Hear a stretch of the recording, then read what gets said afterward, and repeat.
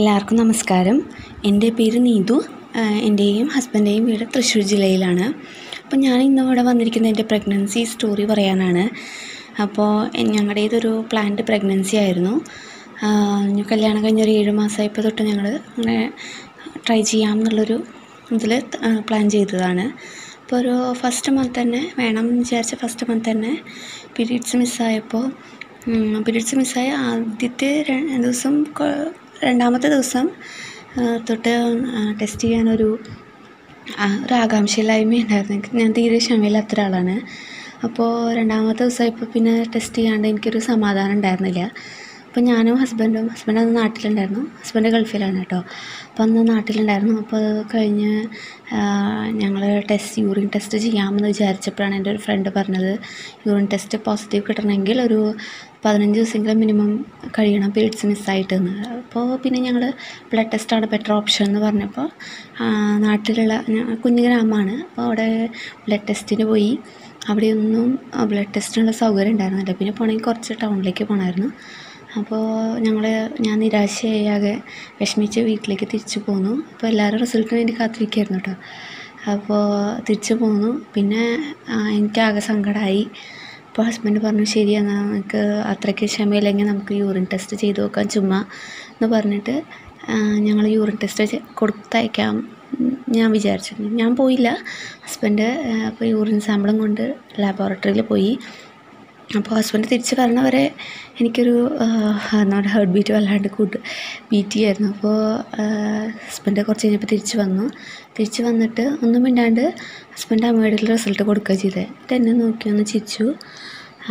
അപ്പോൾ ഏകദേശം ഒരു നമുക്കറിയാമല്ലോ, ചിരിച്ചപ്പോൾ എനിക്ക് എന്താ ചെയ്യേണ്ടതെന്ന് അറിയണ്ടായിരുന്നല്ലോ. അപ്പോൾ പെട്ടെന്ന് ഹസ്ബൻഡ് അമ്മ വന്ന് എന്നെ കെട്ടിപ്പിടിച്ച് ഉമ്മയൊക്കെ തന്നു. അപ്പോൾ ഹസ്ബൻഡ് എന്നോട് പറഞ്ഞു, ഞാൻ പ്രഗ്നൻ്റാണ്, പേടിക്കണ്ട, പ്രഗ്നൻ്റാണ് കേട്ടോ എന്ന് പറഞ്ഞു. അപ്പോൾ വല്ലാത്തൊരു സന്തോഷമുള്ളൊരു മൊമെൻ്റായിരുന്നു കേട്ടോ അത്. സാധാരണ എല്ലാ ഭാര്യമാർക്കും പ്രത്യേകിച്ച് ഹസ്ബൻഡിനെ സർപ്രൈസ് ചെയ്യാമെന്നായിരിക്കും. ഇപ്പം ഞാനായിരുന്നെങ്കിൽ ആദ്യത്തെ ഭാര്യയായിരിക്കും ഹസ്ബൻഡ് പ്രഗ്നൻ്റാന്ന് പറഞ്ഞിട്ട് അറിയുന്നത്. അതൊരു വേറൊരു എക്സ്പീരിയൻസ് ആയിരുന്നു കേട്ടോ. എനിക്ക് പ്രഗ്നൻസിയിൽ ഹാർട്ട് ബീറ്റ് കിട്ടാൻ വൈകി, അങ്ങനെ ചെറിയ ചെറിയ ടെൻഷൻസ് അവിടെ ഇവിടെയൊക്കെ ഉണ്ടായി എന്നല്ലാതെ എൻ്റെ ഇത് മൊത്തത്തിലൊരു ഹാപ്പി പ്രഗ്നൻസി ആയിരുന്നു. അപ്പോൾ ഹാർട്ട് ബീറ്റ് ഫസ്റ്റിൽ കിട്ടിയില്ല, പിന്നെ ടെൻഷനായി. അപ്പോൾ സെക്കൻഡിൽ ഓക്കെ ആയി.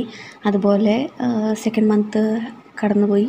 Third month സ്കാനിങ്ങിൽ law lying pleasant ആയിരുന്നു. അപ്പോൾ ഡോക്ടർ റെസ്റ്റ് എടുക്കാൻ പറഞ്ഞു. കംപ്ലീറ്റ് ബെഡ് ടെസ്റ്റ് അല്ല, ജസ്റ്റ് റെസ്റ്റ് എടുക്കാൻ പറഞ്ഞു. കോണി കയറാൻ പാടില്ല, അങ്ങനെ ചെറിയ റെസ്ട്രിക്ഷൻസ്. അപ്പോൾ ഞാൻ എൻ്റെ വീട്ടിൽ പോന്നു. പിന്നെ അങ്ങോട്ടേക്ക് ഫുൾ ഹാപ്പി ആയിരുന്നു. നമുക്ക് നമ്മുടെ വീട്ടിലാണല്ലോ, അപ്പോൾ പിന്നെ ഫുൾ ഹാപ്പി ആയിരുന്നു. പിന്നെ 5th മന്ത് സ്കാനിങ് ഓക്കെ ആയിരുന്നു. 5th മന്തിലും പ്രശ്നങ്ങളൊന്നും ഉണ്ടായിരുന്നില്ല. അപ്പോൾ 6th മന്തായപ്പോൾ ബേബിയുടെ അനക്കങ്ങൾ അവിടെ ഇവിടെയൊക്കെ അറിയാൻ തുടങ്ങി. അപ്പോൾ അതൊക്കെ നമ്മുടെ ലൈഫിലെ ഏറ്റവും ബെസ്റ്റ് മൊമെൻറ്റ്സ് ആണല്ലോ. അത് കഴിഞ്ഞ് 7th മന്തിൽ 6th മന്തൊക്കെ ആയപ്പോൾ നമ്മൾ ലാസ്റ്റൊക്കെ ആയപ്പോൾ നമ്മൾ അമ്പലങ്ങൾ അങ്ങനെ തൊഴാനൊക്കെ പോയി. അപ്പോൾ അതൊക്കെ ഒരു നല്ല മൊമെൻറ്റുകളായിരുന്നു കേട്ടോ ലൈഫിലത്തെ. തിരിച്ച് എല്ലാ അമ്പലങ്ങളിലും തൊഴുതു. തിരിച്ച് ഹസ്ബൻഡിൻ്റെ വീട്ടിലേക്ക് നമ്മൾ പോയി. പിന്നെ അത് കൊണ്ടുവന്നാക്കുന്ന ഒരു ചടങ്ങായിരുന്നു കേട്ടോ. പിന്നെ അതും വളരെ ഗ്രാൻഡായിട്ട് നടത്തി. തിരിച്ച് 8ാം മാസം 9ാം മാസമൊക്കെ എൻ്റെ വീട്ടിൽ തന്നെയായിരുന്നു. അപ്പോൾ November 12th എനിക്ക് ഡെലിവറി ഡേറ്റ് പറഞ്ഞിരുന്നത്. അപ്പോൾ ഒരു October 1st ആയപ്പോൾ എനിക്ക് മുട്ട കഴിക്കാൻ ഭയങ്കര ആഗ്രഹമായിരുന്നു കേട്ടോ. മുട്ട എന്ന് പറഞ്ഞാൽ ഭയങ്കര കൺട്രോൾ കിട്ടുന്നുണ്ടായിരുന്നില്ല അതിൽ. അപ്പോൾ ഞാൻ എന്ത് ചെയ്തു വെച്ചാൽ, മുട്ട നല്ലതാണല്ലോ എന്ന് വിചാരിച്ച് ഞാൻ രാവിലെ വൈകിട്ട് ഒക്കെ തന്നെയായിരുന്നു കേട്ടോ. എല്ലാ ഭക്ഷണത്തിൻ്റെയും കൂടെ ഇടയ്ക്കിടയ്ക്ക് ഇങ്ങനെ മുട്ട കഴിക്കുമായിരുന്നു. ഒരു 3-4 ദിവസം അടുപ്പിച്ച് കഴിച്ചു. പിന്നെ എനിക്ക് കാലിൻ്റെ ഇടയിൽ തൊടയുടെ ഭാഗത്ത് ഇങ്ങനെ ഒരു വേദന വരാൻ തുടങ്ങി. പിന്നെ അത് നല്ലൊരു കുരുവായി, പഴുത്തുപോയി. അപ്പോൾ എന്താണെന്ന് വെച്ചാൽ എനിക്ക് കാലൊന്നും എടുത്ത് അപ്പുറത്തേക്ക് വയ്ക്കാൻ പറ്റില്ലായിരുന്നു. അത്രയ്ക്ക് പ്രഷറായിരുന്നു താഴേക്ക്. കുരുവിൻ്റെ പസ്സിൻ്റെ ഒരു വിങ്ങലായിരുന്നു കേട്ടോ. അപ്പോൾ ഭയങ്കര പ്രശ്നമായിരുന്നു. ഒരാഴ്ചയ്ക്ക് ഞാൻ ബെഡിൽ തന്നെയായിരുന്നു. എനിക്ക് എണീക്കാൻ വയ്യായിരുന്നു. എണീറ്റ് ബാത്റൂമിൽ പോകാൻ പോലും പറ്റാത്തൊരവസ്ഥയായിരുന്നു. അങ്ങനെ എടുത്ത് കാല് വയ്ക്കുമ്പോഴേക്കും നമ്മളാകെ തളർന്നു. അത്രയ്ക്ക് വേദനയായിരുന്നു. അതായിരുന്നു എനിക്ക് ആകെ കൂടി ഒരു ബുദ്ധിമുട്ടുണ്ടായിരുന്നത് പ്രഗ്നൻസിയിൽ. അത് ഒരാഴ്ചയോളം കണ്ടിന്യൂസ് ഉണ്ടായിരുന്നു. നമ്മൾ ഡോക്ടറെ പോയി കാണിച്ചപ്പോൾ ഡോക്ടർ പറഞ്ഞു അത് ഇപ്പോൾ ഡ്യൂ ഡേറ്റ് ആവാറായ സ്ഥിതിക്ക് നമ്മൾ ഇനി അത് കീറുകയോ എന്തെങ്കിലും ചെയ്ത് ഇൻഫെക്ഷനായ സിസേറിയൻ ആണെങ്കിൽ നമുക്കത് ഇൻഫെക്ഷനാവും, അപ്പോൾ പ്രശ്നമാവും. അപ്പോൾ ഒന്നും ചെയ്യേണ്ട, തൽക്കാലം പൊട്ടുമ്പോൾ പൊട്ടട്ടെ, അതുവരെ ചിലപ്പോൾ വേദന സഹിക്കേണ്ടി വരും എന്ന് പറഞ്ഞിട്ട് തൽക്കാലം പൊട്ടാനുള്ളൊരു മരുന്ന് നമുക്ക് ഡോക്ടർ തന്നു. അപ്പോൾ അത് പറ്റും. എനിക്കൊരു മാറ്റം ഉണ്ടായിരുന്നില്ല. ഒരാഴ്ച കണ്ടിന്യൂസ് അങ്ങനെ തന്നെ നിന്നു. പിന്നെ അതൊന്ന് പതുക്കെ പൊട്ടി തുടങ്ങി. എൻ്റെ അമ്മ പാവം അതിങ്ങനെ അതിൻ്റെ ഉള്ളിലത്തെ പസ് ഇങ്ങനെ വലിച്ചെടുക്കുമായിരുന്നു കേട്ടോ, ഞെക്കി അപ്പോൾ ഒക്കെ നല്ല വേദനയായിരുന്നു കേട്ടോ. പിന്നെ പസ് പതുക്കെ അത് ഉണങ്ങി ഒന്ന് റെഡിയാവാൻ ഏകദേശം 2 ആഴ്ചയോളം എടുത്തു. പിന്നെ ആ 2 ആഴ്ച മാത്രമായിരുന്നു എൻ്റെ കാലഘട്ടത്തിൽ ബുദ്ധിമുട്ടുള്ള ഒരു പീരീഡ് എന്ന് പറയുന്നത്. പിന്നെ അങ്ങോട്ടേക്ക് ഹാപ്പി ആയിരുന്നു ഫുള്ള്. അനക്കം കൂടുതൽ ലാസ്റ്റ് വീക്ക് ആകുമ്പോഴേക്കും അറിയാൻ തുടങ്ങി. പിന്നെ ഞാൻ നേരത്തെ പറഞ്ഞല്ലോ ക്ഷമയില്ലാത്ത ആളാണ്. അപ്പോൾ ഞാൻ എല്ലാ പ്രാവശ്യവും ഇങ്ങനെ ഡോക്ടറെ കാണാൻ പോകുമ്പോൾ അഡ്മിറ്റ് ചെയ്യാറായി എന്നുള്ളൊരു ഇതായിരുന്നു. ഡോക്ടർ ഒന്നും ആയിട്ടില്ല, അടുത്ത ആഴ്ച വരുമെന്ന് പറഞ്ഞയക്കുമായിരുന്നു. അങ്ങനെ ലാസ്റ്റ് പോയപ്പോൾ നവംബർ 6 അഡ്മിറ്റ് ചെയ്യാൻ പറഞ്ഞു. അപ്പോൾ നവംബർ 6 ആയപ്പോൾ അഡ്മിറ്റ് ചെയ്യാൻ വേണ്ടി അപ്പോൾ നമ്മൾ 2 ഹസ്ബൻഡ് വന്നു കേട്ടോ, ഗൾഫിൽ നിന്ന് ആൾ ഉണ്ടായിരുന്നില്ല. അപ്പോൾ നവംബർ 2 ഹസ്ബൻഡ് വന്നു. 6 ആയപ്പോൾ ഞങ്ങൾ രാവിലെ വിളിച്ച് ചോദിച്ചപ്പോൾ ഡോക്ടർ ഇല്ല എന്ന് പറഞ്ഞു, ലീവാണ് എന്ന് പറഞ്ഞു. അപ്പോൾ പിന്നെ എനിക്ക് ആകെ ക്ഷമയില്ലാണ്ടായി. അപ്പോഴൊക്കെ എൻ്റെ മനസ്സിലുള്ള വിചാരം നമ്മൾ ഡെലിവറി ആവാറായെങ്കിൽ ഇപ്പോൾ ജസ്റ്റ് പോയി അഡ്മിറ്റ് ആവുന്നു, അവർ മരുന്ന് കയറ്റുന്നു, പിറ്റേ ദിവസം ഡെലിവറി നടക്കുന്നു. ഇങ്ങനെയായിരുന്നു കേട്ടോ എൻ്റെ മനസ്സിലുള്ള പ്രോസസ്സ്. അപ്പം ഞാൻ എന്ത് ചെയ്തു വെച്ചാൽ 6-ാം തീയതി ആയപ്പോൾ പിന്നെയും ഒരു ദിവസം കൂടെ കാത്തിരിക്കണമല്ലോ എന്ന് വിചാരിച്ച് ഞാൻ എന്ത് ചെയ്തു, അന്ന് തന്നെ അഡ്മിറ്റ് ചെയ്യാൻ തീരുമാനിച്ചു. ഞങ്ങൾ അഡ്മിറ്റ് ചെയ്യാൻ പോയി. ഡോക്ടർ ലീവാണല്ലോ, അപ്പോൾ അവർ തൽക്കാലം വയറ് കഴുകാനും അവിടേക്ക് ക്ലീൻ ചെയ്യാനും ചെയ്തു തന്നു. പെയിൻ നോക്കാം, വരണ്ടോ നോക്കാമെന്ന് പറഞ്ഞു. ഒന്നും ഉണ്ടായില്ല. 6 കഴിഞ്ഞ് 7th ആയി. 7th ഡോക്ടർ രാവിലെ വന്നു. ആദ്യം പെയിൻ വരാനുള്ള മരുന്ന് തന്നു. അപ്പോഴും ഒരു മാറ്റം ഉണ്ടായിരുന്നില്ല കേട്ടോ. 7th കഴിഞ്ഞു 8th ആയി. 8th കഴിഞ്ഞ് 9th ആയി. എല്ലാ ദിവസവും ഇത് തന്നെയായിരുന്നു. രാവിലെ മരുന്ന് വയ്ക്കും, പിന്നെ അങ്ങോട്ടേക്ക് ഹോസ്പിറ്റലിൽ ഫുള്ള് ഞാനും ഹസ്ബൻഡും കൂടെ നടക്കും.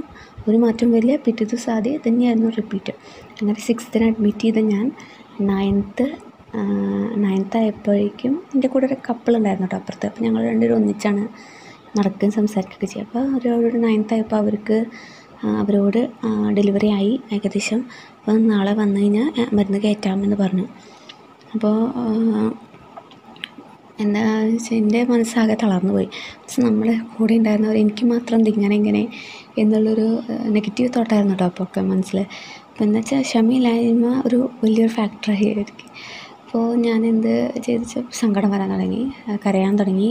അപ്പോൾ ഹസ്ബൻഡ് വിളിച്ച് കുറേ മോട്ടിവേറ്റ് ചെയ്യും, അമ്മ കുറേ മോട്ടിവേറ്റ് ചെയ്യും. അപ്പോൾ കുറേ കഴിഞ്ഞ് ഒരു ഉച്ച കഴിഞ്ഞപ്പോഴേക്ക് ഞാൻ കരച്ചിലായി. പിന്നെ ഇങ്ങോട്ടേക്ക് ഒരു വൈകുന്നേരമായപ്പോൾ ഹസ്ബൻഡ് എന്നെ പിന്നെ നടത്തിക്കാൻ കൊണ്ടുപോയി. അപ്പോൾ ഒക്കെ ഇങ്ങനെ മോട്ടിവേറ്റ് ചെയ്യുന്നുണ്ട് കേട്ടോ. അപ്പോൾ പെട്ടെന്നായിരുന്നു. അപ്പോൾ ഇങ്ങനെ പറയുന്നതിൻ്റെ ഇടയിൽ പെട്ടെന്ന് എൻ്റെ വാട്ടർ ബ്രേക്കായി. അപ്പോൾ പുള്ളി പേടിച്ച് പോയി. ഇനിയിപ്പോൾ പറഞ്ഞതിൻ്റെ എന്തെങ്കിലും BP കൂടിയിട്ടാണോ എന്നിട്ട് പെട്ടെന്ന് നമ്മൾ ഹോസ്പിറ്റലിൽ തന്നെ ആയ കാരണം നമ്മൾ വേഗം ലേബർ റൂമിലേക്ക് മാറ്റി. അപ്പോൾ നോക്കി. അപ്പോൾ വേദന ഒന്നും വന്നു തുടങ്ങിയിട്ടില്ല. അപ്പോൾ എന്നോട് ഡോക്ടറെ വിളിക്കണില്ല, പിറ്റേ ദിവസത്തേക്ക് പെയിൻ വരുള്ളൂ, അപ്പോഴേക്കും ഡോക്ടർ വരും, അപ്പോൾ മരുന്ന് കയറ്റാമെന്ന് പറഞ്ഞു. അങ്ങനെ 6th അഡ്മിറ്റായ ഞാൻ 10th മോർണിംഗ് ഡോക്ടർ വന്നു, പെയിനുള്ള മരുന്ന് വെച്ചു. പിന്നെ അങ്ങോട്ടേക്ക് നല്ല പെയിൻ വന്നു കേട്ടോ. അപ്പോൾ ഇതിൻ്റെ ഇത്തിരി പെയിൻ വരുന്നുണ്ടായിരുന്നു. അപ്പം അത് കഴിഞ്ഞ് ഒരു നവംബർ 10th ഒരു ഉച്ച 2:30 ആയപ്പോൾ എൻ്റെ മോളുണ്ടായി. അപ്പോൾ 2018 മോളുണ്ടായി. അപ്പോൾ മോൾക്ക് 1 വയസ്സ് 3 മാസമായി. അപ്പോൾ എന്ന് വെച്ചാൽ ഹാപ്പിയായിരുന്നു, ഫുൾ ത്രോട്ട് ഹാപ്പിയായിരുന്നു. എനിക്ക് ആകെ ഒരു ബുദ്ധിമുട്ടുണ്ടായിരുന്നത് എന്നെ PV ചെയ്യുമ്പോൾ ഒരു പ്രശ്നമായിരുന്നു എന്ന് പറഞ്ഞാൽ, PV ചെയ്യുമ്പോൾ ഞാൻ ആദ്യത്തെ ചെയ്തപ്പോൾ നല്ലോണം ബലം പിടിച്ചു പോയി. അപ്പോൾ പിന്നെ അങ്ങോട്ടേക്ക് എല്ലാ PVയും ഞാൻ ഭയങ്കരമായിട്ട് ബലം പിടിക്കുമായിരുന്നു. ഇപ്പോൾ ബ്ലഡ് വരെ വന്നിട്ടുണ്ട്. അപ്പോൾ എനിക്ക് പറയാനുള്ള തരം ബലം പിടിക്കരുത്, ഹാപ്പിയായിട്ട് റിലാക്സ്ഡ് ആയിട്ട് കിടക്കുക. പിന്നെ എൻ്റെ മോൾക്ക് ഇപ്പോൾ മുഖത്ത് ഹെമാൻജിയോമ എന്ന് പറഞ്ഞിട്ടുള്ളൊരു ഇതുണ്ട്, ബ്ലഡ് വെസൽസ് ഇങ്ങനെ പൊങ്ങി നിൽക്കുന്നത്. അപ്പോൾ ഞാൻ ഈ വീഡിയോ ചെയ്യുന്നതിൻ്റെ വേറൊരു ഉദ്ദേശം കൂടി ഇങ്ങനെ ആർക്കെങ്കിലും വന്നിട്ട് ക്യൂറായി പോയിട്ടുണ്ടോ എന്നറിയാനും കൂടിയാണ് കേട്ടോ. അപ്പോൾ ആരെങ്കിലും ക്യൂറായി പോയിട്ടുണ്ടെങ്കിൽ ഈ വീഡിയോ ഇടുന്നുണ്ടെങ്കിൽ താഴെ ഒന്ന് കമൻറ്റ് ചെയ്യണേ. ക്യൂറായി പോകുമെന്നാണ് ഡോക്ടേഴ്സൊക്കെ പറയുന്നത് തന്നെ. പിന്നെ എല്ലാവർക്കും, കേൾക്കുന്ന എല്ലാവർക്കും, പ്രഗ്നൻ്റ് ആയിട്ടുള്ളവർക്കും ഒക്കെ ഒരു ഹാപ്പി ഹെൽത്തി പ്രഗ്നൻസി ആവട്ടെ.